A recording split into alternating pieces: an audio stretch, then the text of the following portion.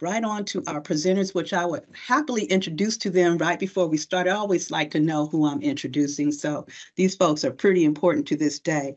Starting with Sheila McAllister, she is the director of the Digital Library of Georgia, a Galileo initiative based at the University of Georgia. As she directs statewide efforts to create free online access to resources about the state's history and culture. She has presented nationally on digital libraries and archival description, acted as a digital library consultant, we need to talk, and reviewed grants for the National Endowment for the Humanities, National Historic Publication and Records Commission, Council on Library and Information Resources, and the Institute for Museum and Library Sciences. McAllister currently serves as the Digital Public Library of America Service Hub Director for Georgia. Russell Palmer, co-presenter. Raise your hand, Russell. He's the Assistant Director of Support Services at Galileo. He and his team provide technical support. We know how important that is, right, folks? And the training for Galileo libraries and users while maintaining Galileo systems, content, integrations, and reporting. Russell and team also contribute to the development of new Galileo features and functionality. Please welcome both of our co-presenters, Sheila McAllister and Russell Palmer.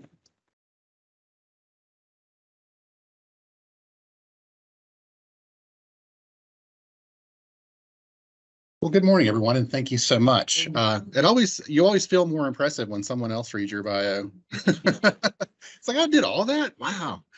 So, well, thank you all so much. It's such an honor and a thrill to be here with you all for the African American Symposium. Thank you to the Georgia Archives for working with us, coordinating with us, inviting us to speak and present. We're happy to be here.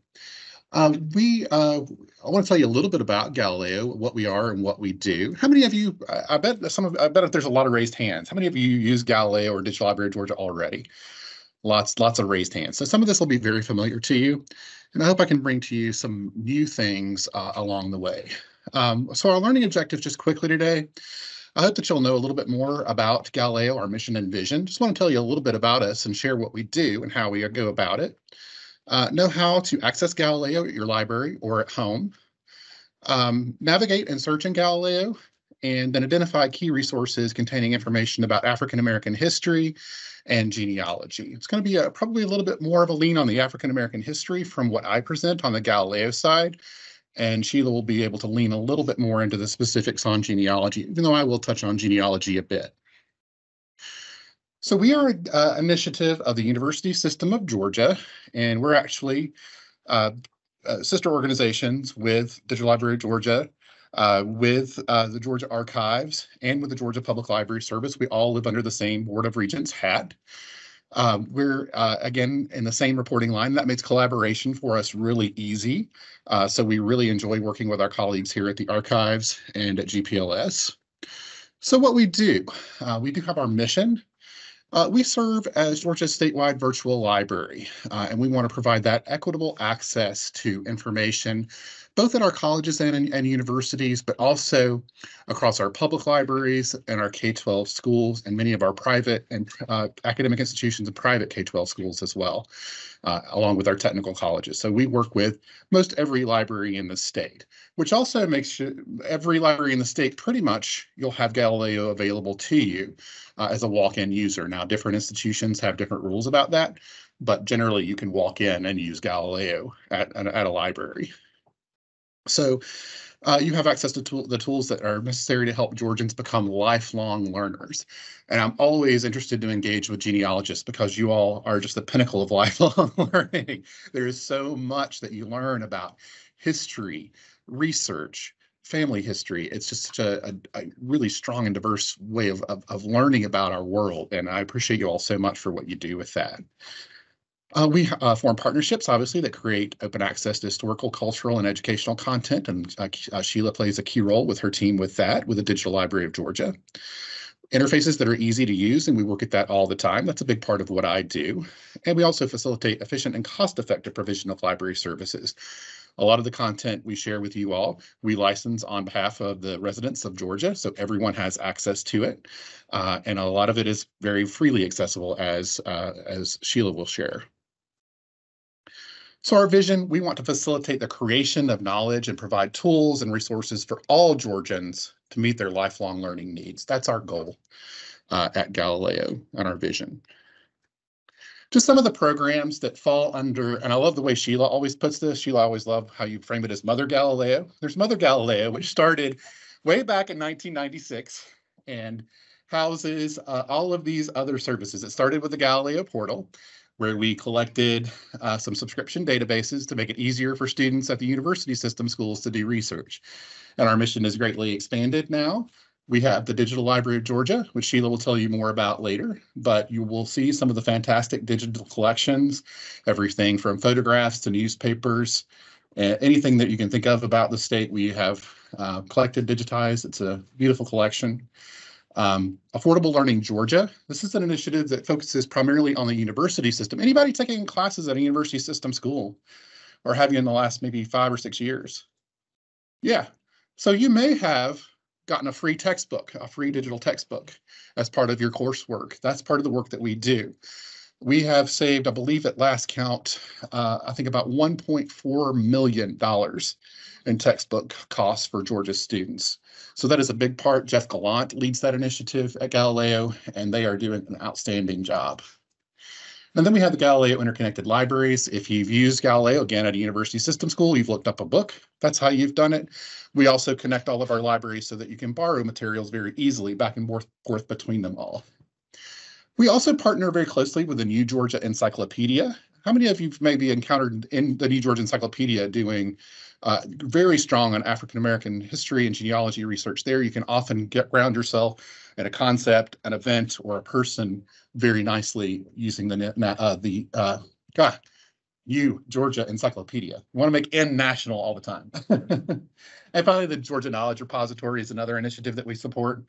This is where we collect scholarship from all of the university system colleges and schools, but also many private academic institutions as well. So we're very busy. We do a lot of stuff, and we work very hard to keep all of it up and working. Any questions about anything so far?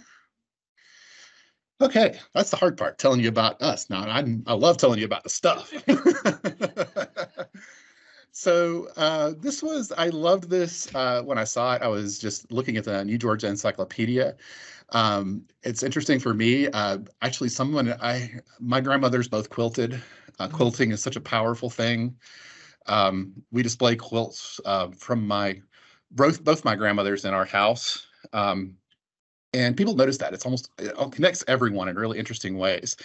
But as I was looking at images related to African-American history, preparing for this and thinking about what we have, this is from the New Georgia Encyclopedia, and this is from Harriet Powers, and she did some very powerful biblical quilts. And she lived in Athens, and she had been a slave, and then was a freed slave. And then she started displaying her quilts from time to time, and someone at an art school in Athens noticed this and wanted to make sure that her work was shared. So I just thought that was a beautiful story. And quilts, have meaning for many of us as we look at things. But I just want to share a little bit about that. So now I'm probably going to move out of my slides, honestly, and just show you around accessing Galileo. And again, some of this for some of you may be very old hat, but I want to make sure that you're well grounded in this, because I think there are a lot of powerful things that you can access through Galileo to help you in any and all of your research. But specifically, we're going to focus on African-American history and genealogy today. So how many of you have public library card? Awesome. I imagined the numbers would be very high. That's all you need to access Galileo. Whether it be Fulton County, Clayton County, all the surrounding counties, all you need is that library card. Gwinnett, you're still using a password if you happen to be from Gwinnett County, but that won't be much longer. You'll soon just be logging in with your library card from Gwinnett. We've made a very strong push to make sure everybody can just log in with that library card. No more remembering those silly passwords is what our goal. Just need that card. So that should be wrapped up pretty soon for all of our public libraries. We're working on Forsyth, Gwinnett, and Cobb right now are the 3 that we have to wrap up. So all you need is our web address, and then you can go. Again, access is available through most of our public libraries in the state. I say most because we have a couple of independent public libraries out there that aren't under the GPLS hat. Most notably, there's one in Noonan, there's one in Smyrna, where you may not get access to Galileo. So, and then K-12 schools, colleges and universities around the state. Again, if you wanted to access Galileo at a college or university, you may want to speak to someone at their reference desk at that college or university before you go and access to make sure they have what you want, what you need, what their hours are, and are you allowed to access it? But you should be able to access it in most of the libraries in the state. So logging in, we've tried to make logging in as easy as possible. You can find your library, but a lot of your libraries will have a direct link to Galileo in the state. You just can find your library or even your library branch by name. And then you go. So I'm going to log in, and this is where I escape and start showing you around live in Galileo. We're just going to pop in right here. I'm already logged in, and actually when you're here in the building, we also provide Galileo for the Georgia Archives. Again, I talked about my team as the support team. A couple of weeks ago, Georgia Archives Galileo broke. We fixed it. So it's always interesting when we have to break and fix things. So I'm just going to log in just because I'm from Athens. I'm going to log in via the Athens Regional Library System, just so you see how easy it is to access Galileo using your library card. Now I have kind of a fake library card number here. Also, it's always fun when you're presenting on some computer that is not your computer, so bear with me. Did it again, sorry. Might be 3 times before we get it right. There we go. That shift button is ever so slightly different than where my shift button is. There we go. So I'm just going to go ahead and log in here as an Athens Regional Library patron. I knew that might do that this morning. If it does that, you're already in. Just go back to Galileo and you'll go. All the bad things happen when you're trying to do something live for people, right? So here I am. I'm actually logged into Georgia Archives, but I'll just stay with that. But just you saw the login process is pretty. Yes, ma'am. Questions, please stop to interrupt me. Yeah, good morning. Yeah, we'll talk about that in a few minutes. I want to make sure that we talk about that. Yeah. Mm-hmm. Would you use that? Use your local library card. So if you have multiple, I don't know exactly how Pines assigns cards, but you're generally assigned to one library. If you have multiple library cards, it's tied to whatever library where you sign up to it in terms of logging into Galileo. Yeah. Question in the back. Okay. Oh, technically, no. Where are you located? Utah? I don't know off the top of head what initiatives, digital library initiatives are available to you in Utah. Utah is a very strong library state, a very strong state library. I'm certain that something is available to you. Yeah, that would be similar to this. But that's a great question. Thank you. I did not realize we had a interstate audience. That's wonderful. So thank you for sharing that. Other questions? Thank you both for those great ones. So I'm in here now, and I can do my navigation. I just want to show you how to get around. We have a majorly long list of databases. Generally, even for public libraries, we have over 100 databases. This is at 212 different databases that do different things available to you. I'm going to highlight some of the ones that focus on African American history. But if I was looking specifically for, when I go here, I want to focus on things related to history, I can go ahead and click search here in my box. And it's going to give me access to things like the History Reference Center, many of the history databases that we have. We have some free resources like Metropolitan Museum of Art has a really excellent timeline of art history, for example, resources from the National Archives. So there are a lot of free resources in here in Galileo as well.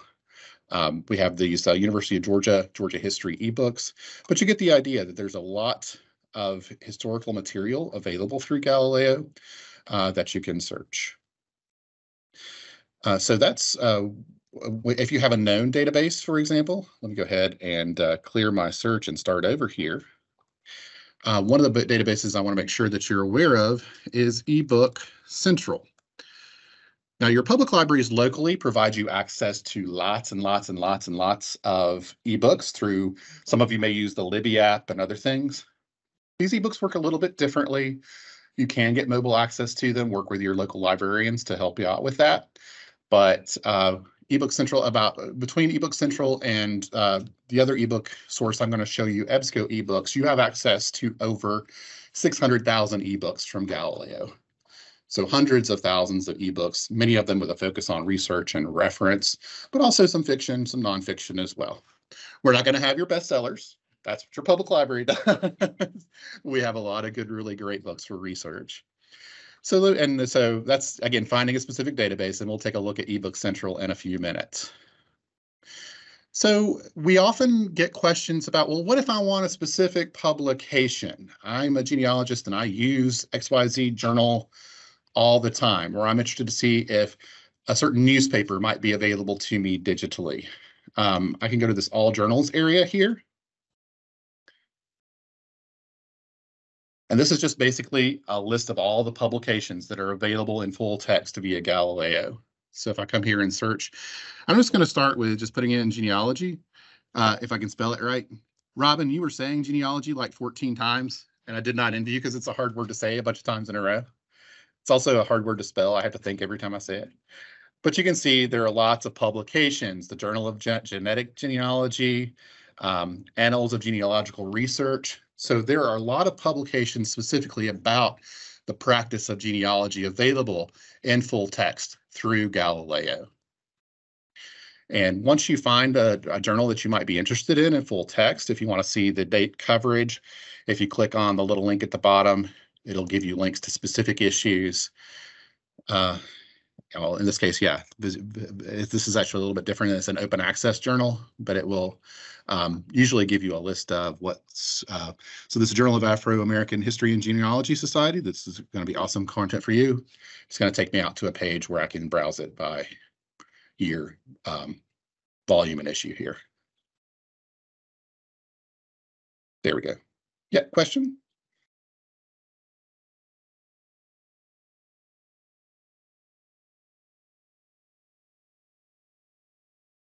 Mm-hmm. Some things you can only do in the library. Yeah. Some things at home. A great question. So the question was, for those who may not have heard it in the back, is can you access all of this at home, or is some of it in the library only? What's the access method? When you walk into your library, you will be able to access any of this without logging in. If you are at home, you have to log in, and then you can access any of it with one big, fat, ugly exception. That's Ancestry.com Library Edition, which Galileo makes available through all of our public libraries. And I'm going to talk a little bit about that in a few minutes. But that one, the vendor makes, we would love.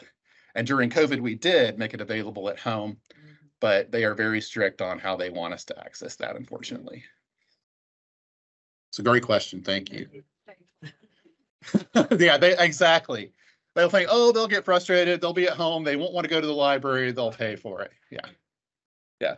No, and I will, and you probably don't, I'll give you 2 seconds of background on that, as I have tried very hard to negotiate that with them to no avail. I have gotten close a couple times with one thing we would not agree to, and that was for them to advertise Home Edition big and fat on our website, and we would not agree to that.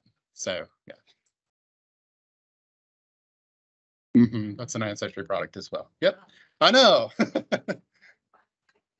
She's got exciting news.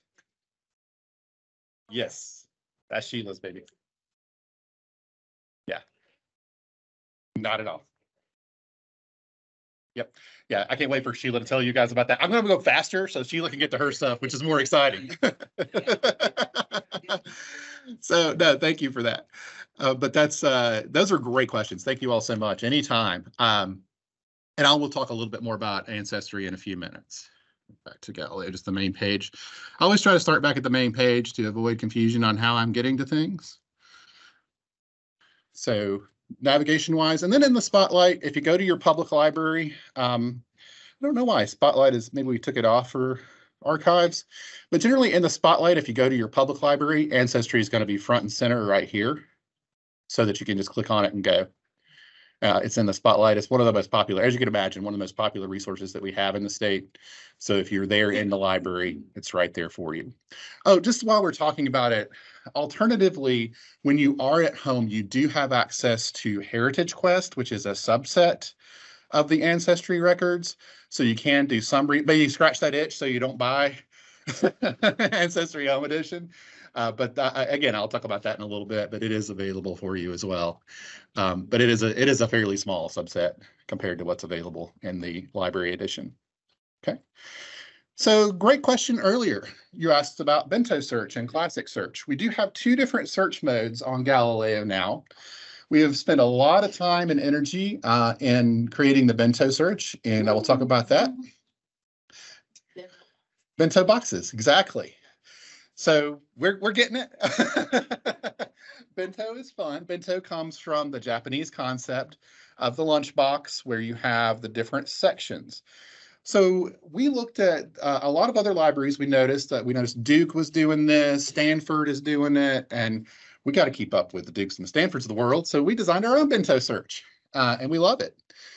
So what we wanted to do is we sort the content by what it is. So if it's primary source material, there's a box for it.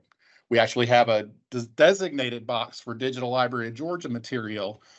We were able to connect directly to the Digital Library of Georgia and the bento search and bring out those results. So if I go and I search in my main search box here, and the point of the main search box before I get to it is to be able to search most of Galileo content in one easy to access place right on the front page. Now that can create great success. It can also be problematic. Sometimes it's easier and you're going to be more specific and have less to go through when you search in an individual database. But at times the bento search or the classic search are going to help you get started or help you kind of see what's out there broadly about a topic. So in the bento search, I'll search Georgia. Well, I did several searches with this because it was really good, even with DLG. I'll do Montgomery. Sorry, I'm in bus. Am I still spelling it wrong? I just didn't capitalize it. This will give you an idea of how well Galileo content generally covers African-American history topics. So the scholarly articles, encyclopedias, I get encyclopedia articles specifically about Montgomery bus boycott. Ebooks, they're awesome ebooks on African-American history, culture, genealogy, in-depth studies in many of these ebooks on those topics. So very rich resources there. But if I pop into the Digital Library of Georgia box, which you see, if you don't see a box going down the page and you kind of want to go directly to a box, notice the boxes populate across the top in what we call these little pill buttons. I click on the pill button and it'll open that up for me. So I don't know. Yeah, so we have Tension Mounts at Bus Station, where blacks wait for Montgomery, Alabama bus, 1955, and other materials here, a feature on Martin Luther King, other things. Bus desegregation in Atlanta. So lots of content there. Again, Sheila will cover Digital Library of Georgia in more detail in a bit, but just wanted to show you how quickly and easily you can get to that Digital Library of Georgia content through the bento search. But that's what the bento is designed to do, is to break the content down for you so it's a little bit easier to know what you're looking at, what you're getting. Encyclopedias, you will see there's a Funk and Wagnall encyclopedia that comes free. There's also some sites, not all of our public library sites, but a few of them have Britannica online. But then all of our academic sites generally have that. And then also we have our New Georgia Encyclopedia, which is taking me out to an article about Coretta Scott King here. So you can see this will take me out to the New Georgia Encyclopedia article. I'll just have to link out to it. Yeah. Exactly. Yep. That's what it's designed to do, is give you access to all the Galileo content from one easy to search place. Now to the classic search, let me just show you one more thing about like if I'm Digital Library of Georgia, I got 5,000 results here. I want to limit those results in the bento search. I can limit them by the type of records they are, moving images, still images. These emulate what you'll see if you're actually searching in the Digital Library of Georgia. They're the same things. The creator, where it came from, basically, subjects. And I can always click on one of these and drill down further. So it's designed to help you get that initial set of search results too, and then drill down within that bento box using those limiters, including date range. So lots of ways to limit once you're in there. Okay. So that is the bento search. And you may have noticed anytime you're lost and you just want to go back home, if you click on the left-hand side, it'll take you back to the nice, comfortable confines of the homepage. Yes, question? Mm-hmm. Yes. So is Mhm. that where I can just narrow down Mhm. what's in my local genealogy society or library? So that's going to be what's in the Digital Library of Georgia in that case. And Sheila, would you want to speak to what county, how county limits work? Sure.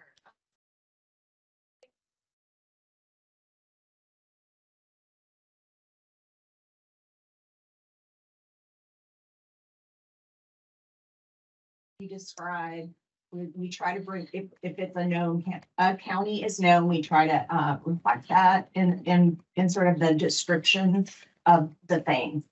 And so when you do a search and you get results back, we have those limiters and what they're called, or facets is another term for it, that are on the left. And so you'll be able to choose, let's say you're looking for baseball, which is my favorite search term. Even though, yeah. And I want to see, I want to see baseball. In Atlanta, Over yeah. in Atlanta. Then I'm going to pick Fulton. Under the county, I'm going to pick Fulton County. There's also a location one as well, a location filter. But we DLG understand that counties are super important in Georgia, much more so than in other states. And so we make sure that we know that people want to limit that way. Yeah. And to Sheila's example, and just kind of quickly going back, I love searching about baseball too. I love searching about baseball in Digital Library of Georgia and Georgia historic newspapers, because the accounts of baseball games from historic newspapers are hilarious. There are stabbings, there are fights. It's amazing. Right. Families, Mhm. county. Keep us from having to Mhm. travel there. One of the research things but if we can about whatever. Yeah, I mean, is it just general information on a topic like that, or is it family? Is it, because I'm looking for my family. Right. So let Yeah, let's transition to, yeah. Yeah, I think that's a good idea. Sheila's going to focus in on that. I'm going more broad. Mhm.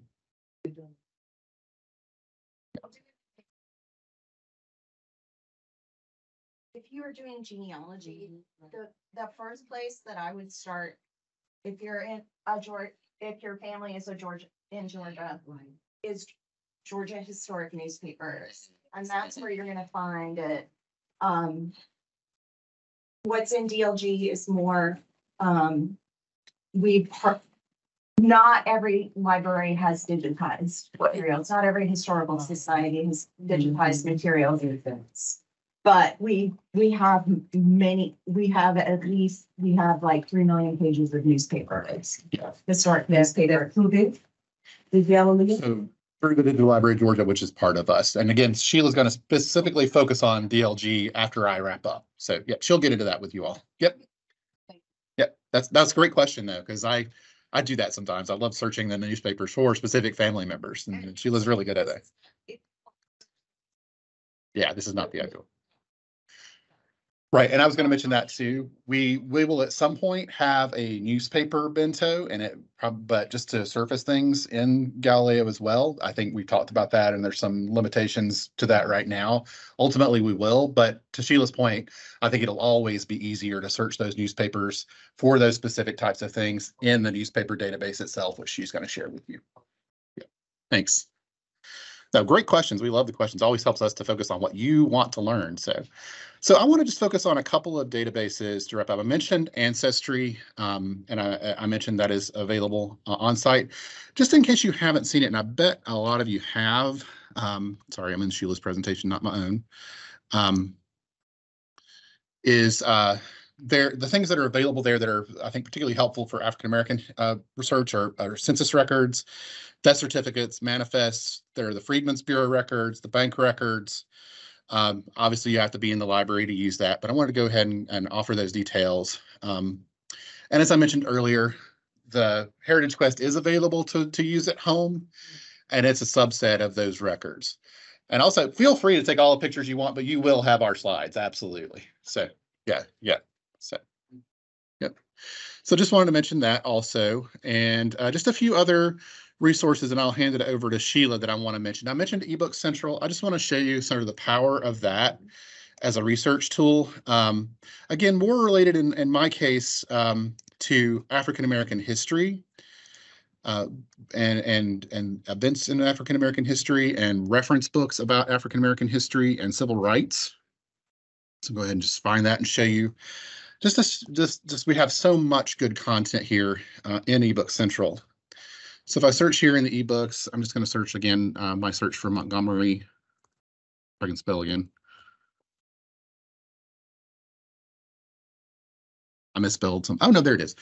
You see that you get a huge range of books, reference books. This is a historian reference guide, and you can read all this online. You can search it. If you had a relative, for example, at the Montgomery bus boycott, and you were curious as to whether they were mentioned in this particular text, as it is a reference books, when you go into the read online area, you can search within the book. So there's ways to do that. So you can search within the book right here. So you can browse the book by chapter. You can read it online completely and access, again, hundreds of books on African American history topics. Yes. So that's going to be your public library. We do not provide at this point e-audio books, but most of the public libraries in the state have a Overdrive/Libby collection where they do offer that. So on our ebooks, there is none, basically. There is no artifice of checkout like there are for some ebooks, like for your Libby ebooks. So there is no limit. You might encounter a book. It's rare. We have a very small handful of books that have a limit of one user at a time, but it's very rare. Most of our ebooks are licensed to have multiple users, and there's really no time limit on the usage. Yeah. It works a little bit differently than the public library ebooks you may be used to using. Question?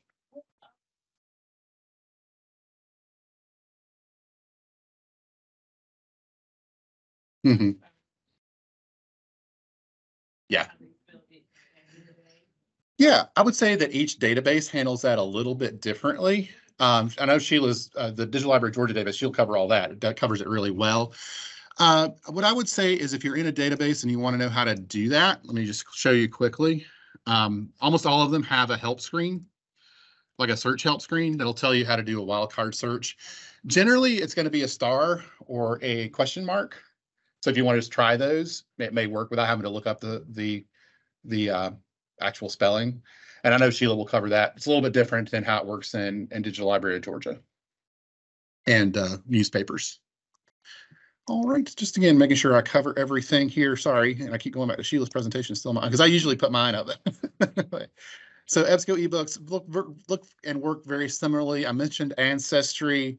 We do have access now. Galileo does provide access to current newspapers, and I know that's not always the most helpful thing when you're doing genealogy research, although you might want to look at them for a variety of reasons. If you're looking for a current obituary, that type of thing, the Atlanta Journal-Constitution, it's mostly large national daily papers, New York Times, AJC, Los Angeles Times, Washington Post, are all available for access through your public library Galileo. So just to quickly just show that, and then I'm going to hand it over for questions. And then Sheila, I wish that Teams would find a way to let me move that out of my way. It's always in my way. So all databases, I'll just again go here and click, and I'm just going to go, we have them in here by name to make it a little bit easier to find. So if you go into the A's and just browse to the second page, I believe, you should get access to third page. We've added more for the Atlanta Journal-Constitution. So, and again, that's current access. I don't remember off top how far back it goes, but I think it goes back to the 2000s, early 2000s. So you do get some back files of that. So if you're looking for like a current or up to date obituary or family member maybe mentioned in current news or that type of thing, you can, do that here. Now, I will say your local public libraries sometimes subscribe to a more powerful newspaper tool. Like I know Atlanta, Fulton does, Gwinnett does. A couple of others subscribe to a database called Newsbank. that lets you have even a full text, full image access to those newspapers, which are a little bit easier to use, quite honestly. This is purely full text. When you find an article, it's just going to be the text of the article, none of the images, although they may have an associated chart or image included in line occasionally. Question? Sure. You don't do that. A lot of the current national daily newspapers that you mentioned are available online. Has this been shared with our senior citizens? And I'll say that because they're being caught off guard with the late print paper they like to look in. And some of them don't have the technology access or ability yet to realize when they log in online and say, oh, sign up for your subscription or you can't read an article. Right. Are they being made aware that they can get up in the morning when they get their text their, obituaries and that. You don't realize you're scratching at a very, very deep wound. No, understand. So, sure.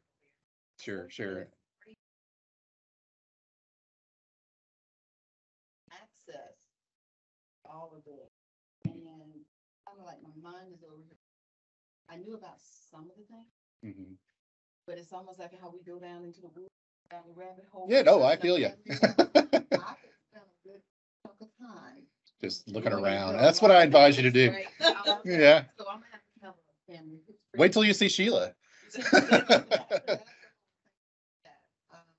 Sure. I'll come back to myself. Let me answer your first question while you're thinking about it. So Georgia Public Library Service, our local libraries do promote that they have newspapers. Newspapers are in high demand, as you know. As you may know, there's been and different types of restrictions coming from the Atlanta Journal-Constitution on access to newspapers through some of our databases. Exactly. So there is work being done in that direction. It is moving along slowly. Sheila, if you want to speak to that briefly before you come up, or while you're up here, you can. I don't know. Yes, Sheila will do that when she comes up. She knows more about it than I do because she's been tortured by it more than I have. So, yep.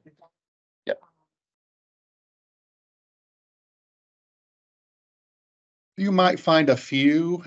There's also another database. There's an EBSCO newspaper database that's available that may have a few of those.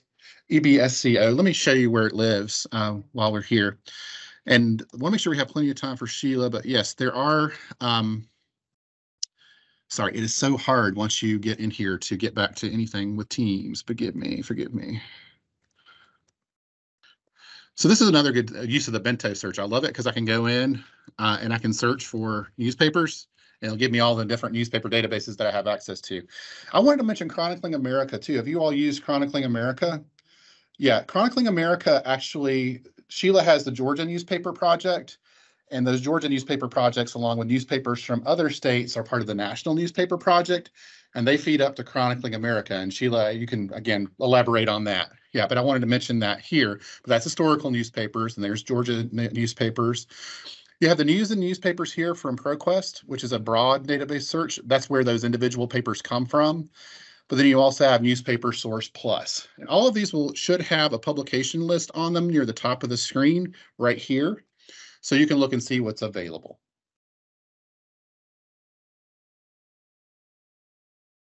Is there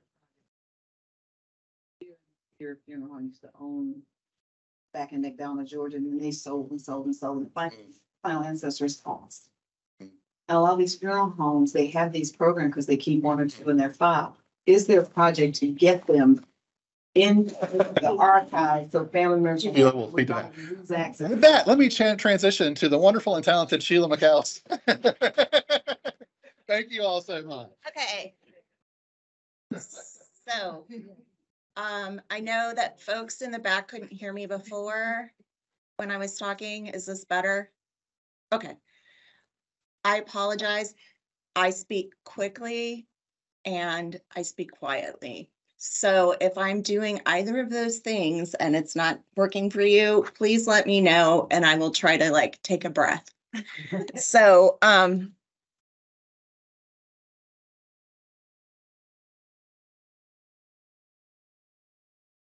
okay, slideshow. All right. So I made lots of beautiful slides, and now I'm probably only going to show you about 6 or 7 of them because you guys had so many good questions. And then I'm going to sort of delve into some of the different what we call portals or websites that would be of interest probably to you all. So who is the Digital Library of Georgia and why should you care? So we are, as mentioned before, sort of the cultural heritage, so like museum, library, archives, historical society, those kinds of organizations. We work with them and we help them digitize their materials to make them freely available to people. And these are materials about the state of Georgia and the people and the culture and all the things. We have hundreds of partners already, but as you may guess, we have not partnered with everybody. We are trying to partner more and more with folks. We are very good at partnering with libraries, and we're very good at partnering with archives. We are working really hard to work with more with museums and with local volunteer-run historical societies and sort of archival, memory groups. So one of the groups that we've worked with most recently is the Regional African American Museum of Northeast Georgia, and we're working with them to sort of figure out what those kinds of organizations need. So that's probably more than what you wanted to know about that. So we have 3 different portals, dlg.usg.edu, which many people just call the Digital Library of Georgia. We also have a website called the Civil Rights Digital Library that covers the American Civil Rights Movement. And then we have Georgia Historic Newspapers, which is newspapers from Georgia from starting about in the mid 1700s on forward, with obvious gaps. So there'll be, and we'll get into that a little bit. So we really are looking at bringing together primary source materials from all of these different memory organizations in Georgia, or in the case of the Civil Rights Digital Library, across the nation. So there are digitized books, manuscripts, photographs, government records, newspapers, maps, audio, visual, video, and all sorts of things available in there. We've got, in the Georgia portal alone, we've got over what we call a million digital things. So that would be like, if you think of a book as a thing, we've got like, a thing is like a photograph or something. So a million pieces of data in whatever format it is. Yes. Not just scans, but entities, right? Or as librarians like to call them, digital objects. And then we work with hundreds of institutions of government and cultural heritage. And then in our Georgia newspaper portal, we've got about 3 million pages.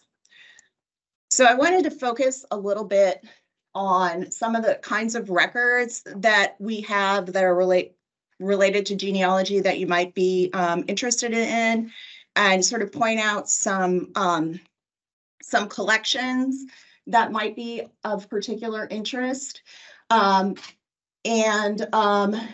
So cemetery records, Gospel Pilgrim Cemetery in Athens, we've got some materials from them.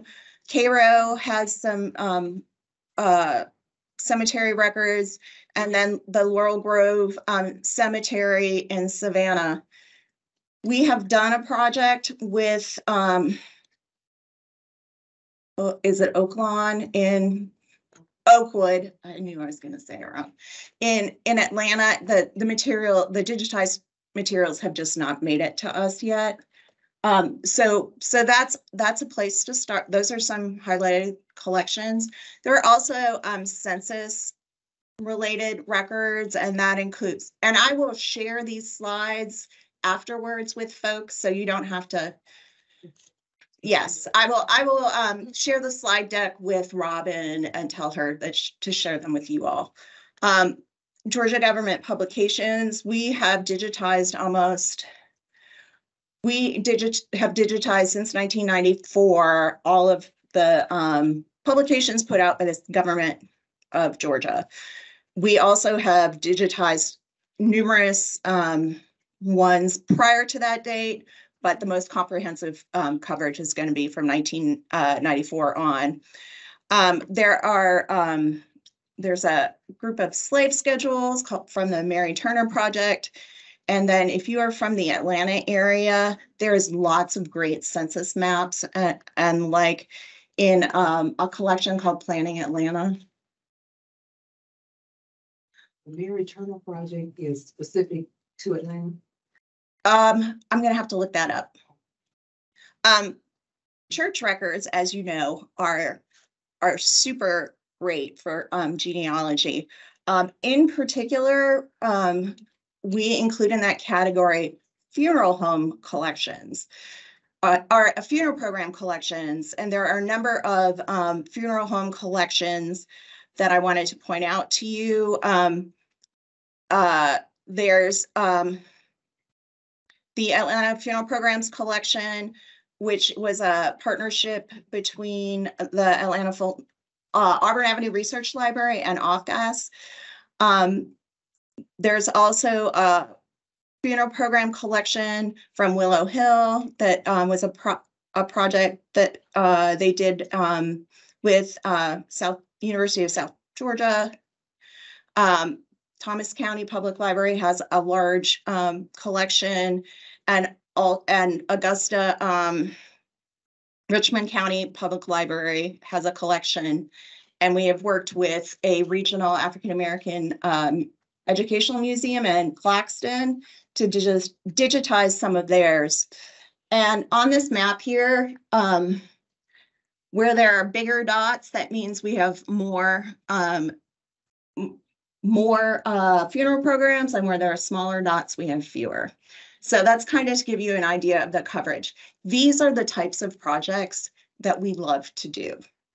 And so, you know, we are also are going to try and have some discussions with the Georgia African American and Heritage Preservation Network to see what things that we can do to help digitize more collections like these. To this. So ways you can contribute. One would be if you are public libraries are often really great partners in those kinds of projects. They also have special money, secret money that they can use. They have a person who's dedicated just to doing digitization projects in public libraries. They have 2 people now. And so that's a good way to do it. If you are a part of a volunteer run history organization, we have a subgranting program that I can talk about a little later, and give you information about where we donate, where you apply. It's a pretty short application, about 2-ish pages. We also hold your hand the whole time. And that's how the folks in Claxton got their funeral programs done. So that's another possibility. And I think Willow Hill worked with South Georgia to have their funeral programs done as well. So there are a lot of options out there. And we know that these are critical and so important when you're doing African American genealogy work. They just tell you so much, and they're pretty amazing. As I'm doing genealogy and I'm specifically talking small towns, what can be done to require funeral homes to provide that information to this? Because they're totally delinked, and when you go to a lot of people, they don't have them. Yeah. So that is beyond my control, unfortunately. So what I would say is that big DLG, people don't connect with that at the local level. Where they connect with is the public library. And so, or the local historical society. And so if you sick them on the funeral homes, which is, I'm trying to get them to do that with newspapers for me. I think that's going to be a better way to get that to happen. But I do think that, we have one set of digitized funeral home records from a funeral home in Lincoln County, and that's all we have right now. But can anything be done over a law? Oh, that's where it's mandatory. That you will have to talk to your elected officials about that one. Yeah. Because yes, ma'am. Some of them closed, like Spear and Spear, and I called, and the men, they've been doing it since the 18, whatever. Well, there's somebody down there knows something. Oh, I know, that's what I'm about to follow up on, but thank you, because that's where we're going, because they literally say they tossed them out, and I'm like, toss them where? It's part of your history as a funeral home, so why would you? They don't toss it. They don't see it that way. They don't see it that way. No, they don't. All of this is the new. What I'm running into, there's a church, Long Street Baptist Church in Cochran. There's a lot of my family member from 1825 on, I know, is buried on the church ground, and that's going to be another issue. They're not really taking records of who's out there. Right, they're not. That's what's happening. Not being resold. So they have, no, they still there. I haven't found yet, but they still there. The thing is, at this point, since you're in this encourage churches that has this on the ground to make records and make records known. My desire is to encourage us not to sell out to Escondido. Well, I can worry about that. I'm talking about your loved one is there on the church. Right. They should have some type of record for that. Right. My brother-in-law church, to this day, I asked him, do you know the people that's in the ground? The family knows. But the church doesn't have the plot list and stuff like that. Right. That's just something to encourage. That's right. There's a lady behind you who's got a comment. I ran into a situation that my commissioner said most people don't even know what genealogy is. And another, It is. so it requires education Yeah, that's what in the community. But not only that, you may or may not, like I do, have a relationship. Our organization does not have a relationship with the public library based on their decision. So the only recourse that I have going forward is I know some of the funeral directors personally, and if I can get in and And if you have to think of several ways to try to obtain this information. And- If I may, Sheila. yes, please. In that particular subject area, I would highly advise you to redirect those questions during our Ask the Genealogist, because you'll have a lot of odds members who are actually engaged in that kind of work and can inform you of like updated intel, particularly with the Auburn Research Library. Yesterday, that presentation was very excellent. But you know, there's some other strategies, especially in our smaller towns. We need to come together. Yeah, and I'll say that we are seeing more and we are getting more and more in our subgrant program. We have had more and more churches in partnership with another organization successfully apply for one of our subgrants. We've got a couple of churches in Gwinnett who have very early records, and that we're digitizing for them that also contain information about African American members. I think one is Island Creek and the other one might be Swanee something. So those will be coming online in the next 9-ish months or so. But we are trying to reach out to those smaller organizations, and we're hoping that building a relationship with the Georgia African American Heritage Preservation Network will help us do that. And so I have a call with Mary on Tuesday or Wednesday next week. So we also have maps, yay maps. I'm going really fast. Newspapers, we'll talk about newspapers. I would say ad nauseum, but we only have 10 minutes. So CD directories are awesome sources. We have done lots of city directory digitization. There are over 700 of them available now. Again, I did one of these little heat maps where you can see where we have most of them from. As you, I'm sure, already know, in a lot of the earlier city directories, if it was an African-American business or an African-American family, it was denoted with a C, and I've highlighted that on the Athens Clipper, which was a newspaper in Athens, Georgia, related to the Jurul Association. School records, we have more and more of these coming through. In the bottom, you'll see that historic school photograph collection that was mentioned earlier. We have, and as we have materials from, lots of materials from Clark. From the Atlanta University Center, we did a huge grant project with them several years ago to digitize their university publications, including newspapers, yearbooks, the whole shazam. Part of what's awesome about that also is that the periodicals, so like the yearbooks, the magazines, all of those kinds of things that came out every year, those are also in the Georgia Historic Newspapers database, which makes them full text searchable, which is, as a genealogist, probably that's why I would say go there first. Okay.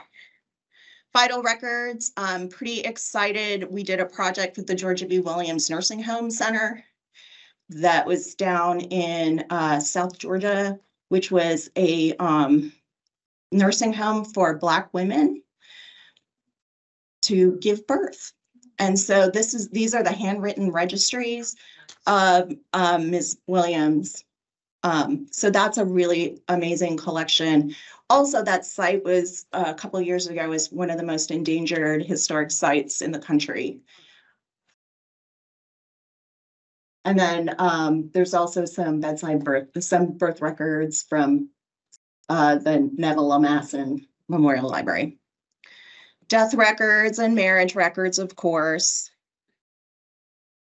But so let's get down to what you really want to see, which I would like to think is the Digital Library of Georgia websites. We're going to start with Georgia Historic Newspapers because I think that's where you're going to get your biggest bang for your buck.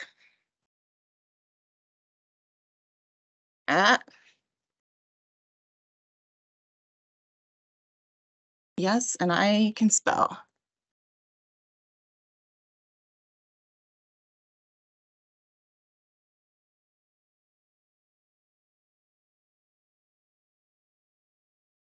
Okay, so this website is available to anybody all over the world.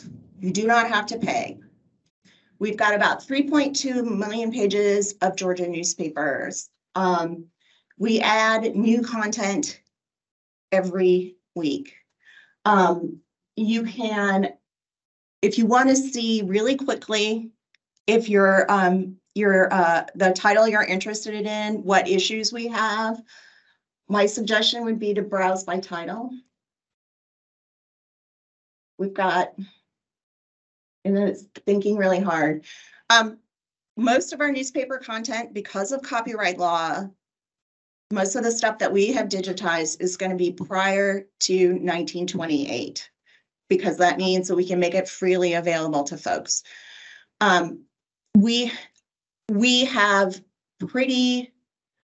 we have been really trying as hard as possible to sort of be comprehensive with what we have available to us, which is microfilm from the Georgia Newspaper Project. And so we have up until about 1877 digitized all of the stuff that's part of the Georgia Newspaper Project's microfilm. So that's as comprehensive as we can be. And then we've been seeking grant funding to do more. I'm very excited to say that we are in the process of trying to work with a competitor to Ancestry.com to let them use our microfilm of public domain newspapers, and they will digitize them according to our standards for free. They will ingest them into their system.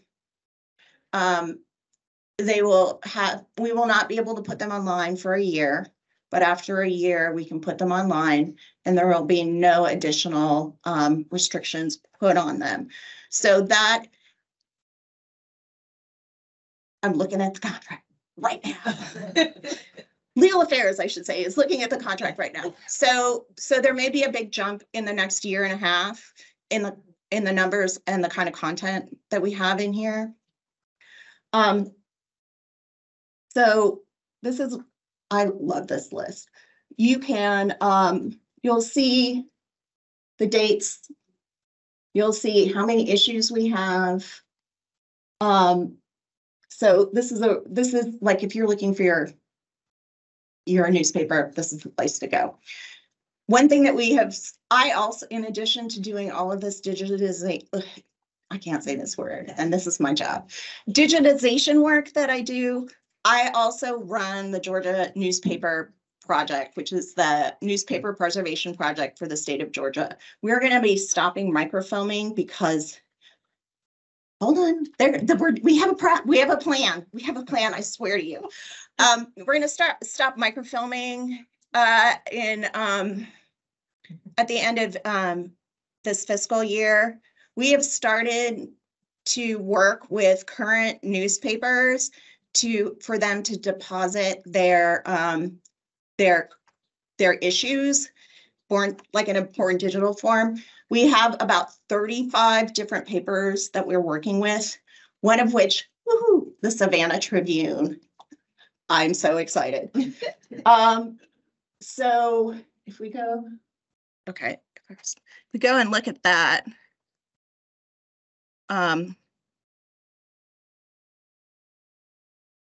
You have to go through gallery. Nope, you can go straight to this website.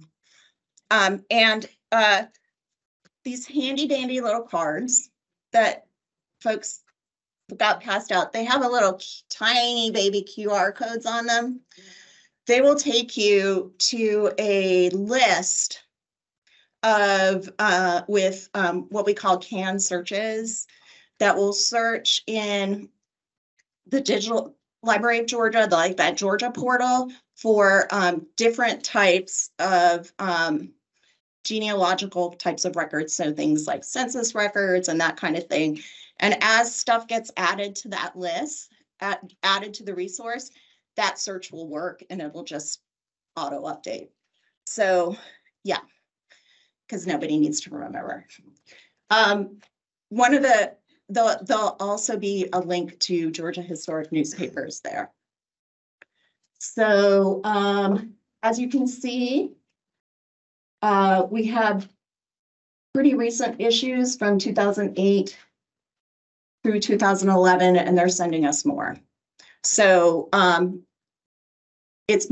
I said, it's mostly older papers, but there are some newer ones.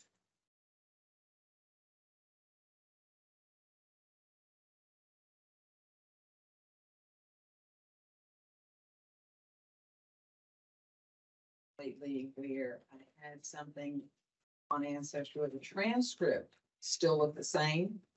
The baby image of the actual census looked the same. When I clicked on it, the pages had shifted and were out of order to the person I was looking for. I would not.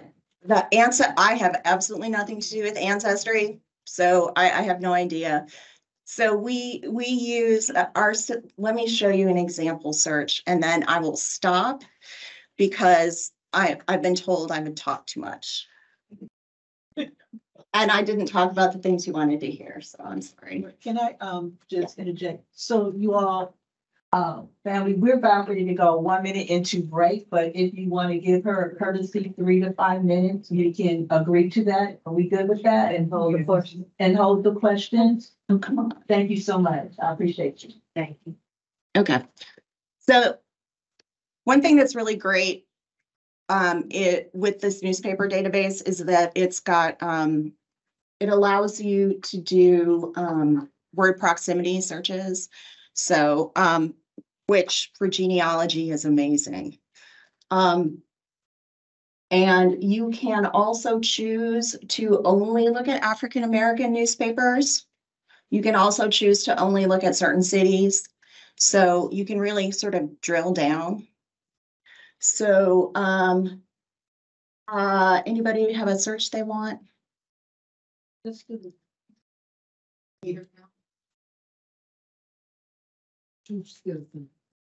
Oh, You said an African American? no, just a word, a phrase. The true citizen. Okay. Is,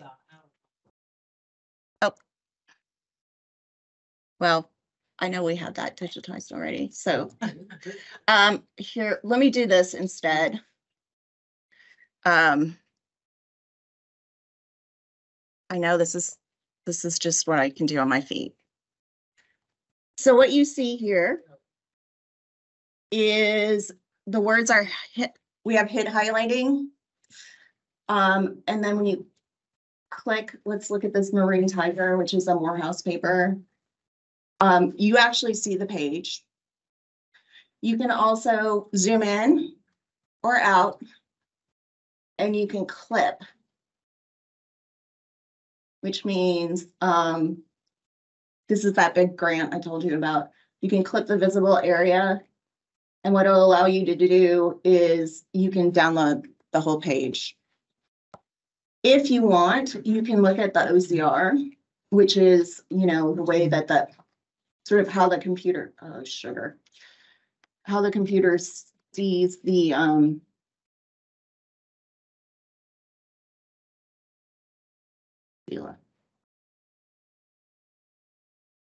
you can also look at the move in, next page, previous issue, next issue, clip visible area. You can also view the page text, so that's that dirty OCR. And then you can also download a PDF. Since you all are very experienced genealogists, and I've already heard people say things like spelling is weird, and don't forget about things like in a lot of older newspapers, they use abbreviations for names. So WM for William, JAS for James, that kind of thing. Also know that a lot of these older newspapers, the OCR is because a lot of times you have broken type that those newspapers were run on. And so when the microfilm gets created, you know, like an O could be a C, could say to the computer might think it's a C or an E. So you want to be kind of creative about the way that you think about searching. And also sort of think about like how language has changed over time. So like if you wanted, you know, they had, so the term feeble-minded when you're talking about the state hospital in Milledgeville in the earlier times, they would do reports about the hospital for the feeble-minded. So just remember that language changes over time, and you want to choose terms that are appropriate to that time period. Other questions? I also invite you all to take a look at the Civil Rights Digital Library. It's awesome. It has tiny little biographies of people who are reflected in the records. And it also you can also search for particular events. But I figured this would be, if running out of time, the newspapers would be the thing to look at. Thank you very much. Thank you.